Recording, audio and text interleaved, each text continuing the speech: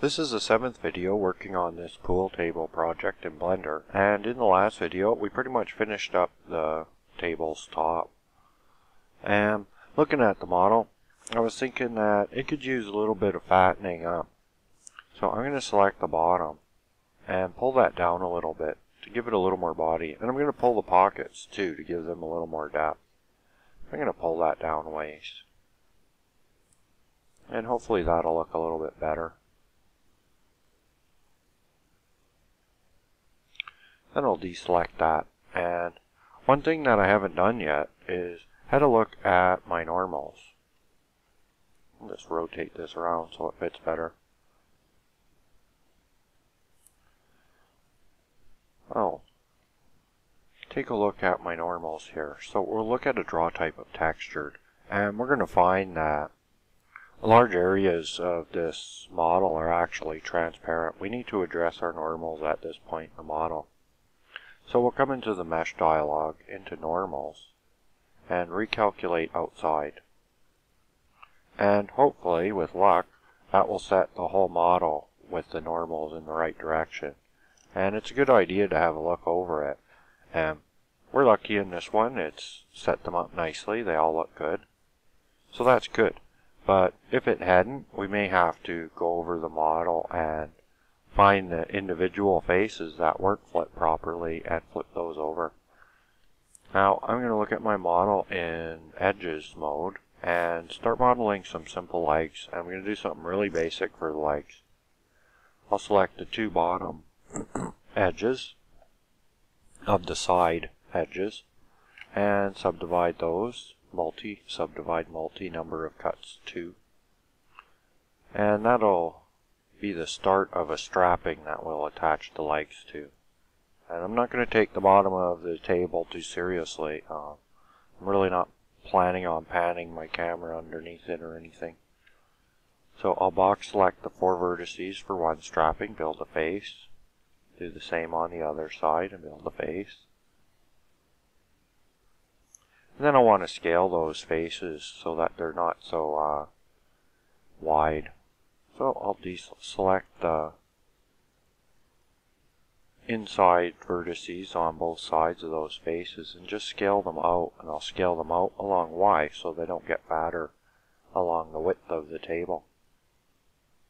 And I'll leave the other vertices where they are because they look fairly appropriate for a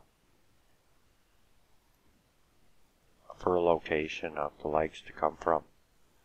Then I'll go into faces mode. Oh, edges mode I should say. Let's stay in that. Box select the 2 long edges of those strappings and subdivide multi again. This time I'm going to use a number of cuts of 4 and OK. Go into faces mode and select the inside 3 faces and erase them. But I'm going to erase only faces, and that's going to leave the edges behind. Go back into edges mode and look at that from a side view.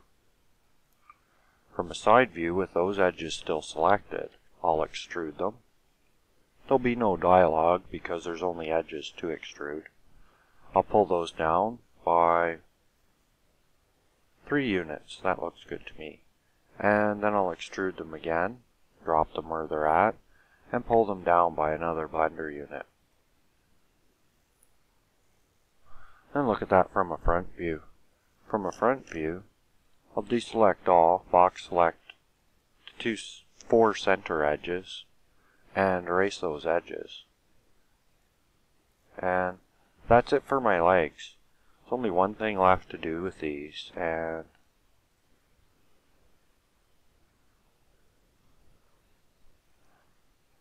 that's to give them a material. So I'll box select that area, deselect any of the additional selections that I've made here that I don't really want selected. And with the straps and the legs selected, I'll add a new material. I'm not going to change the color of the material, but just the names. We'll call those legs. And with that done, I'm going to glance at my time and see how much I have left.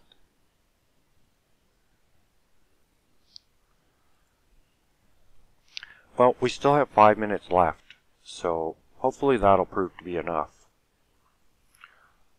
I'm going to deselect all, go back into the editing buttons, and have a look at the pocket material.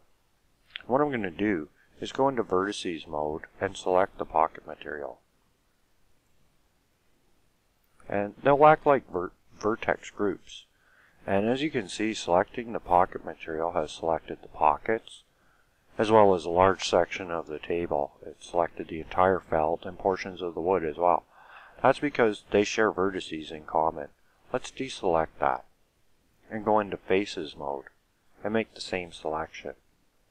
So it will select the pocket material. This time, rather than large sections of the table, the only thing that's selected is the pockets. And that's because none of the other portions of the model share any faces in common with the pocket material.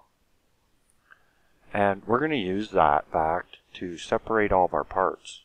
Now, it is possible to separate them all at once by just pressing the P key and separating by material.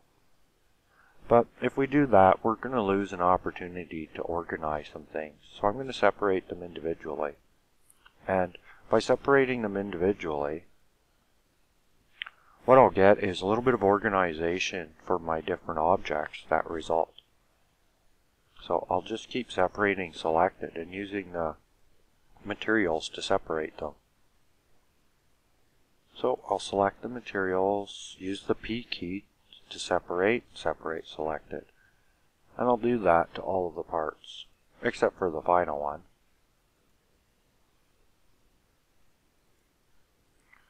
And the final one will be the wood material, which is the wood of the tabletop. And we won't need to separate that.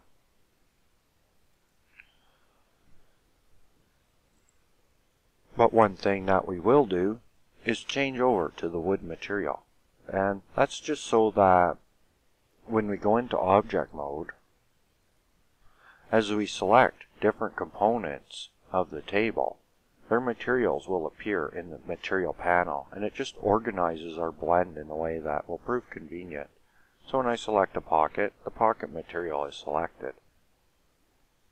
And in the next video, we're going to use these separate objects and unwrap them and start making some UV wrappings for this table. And that'll be in the next video.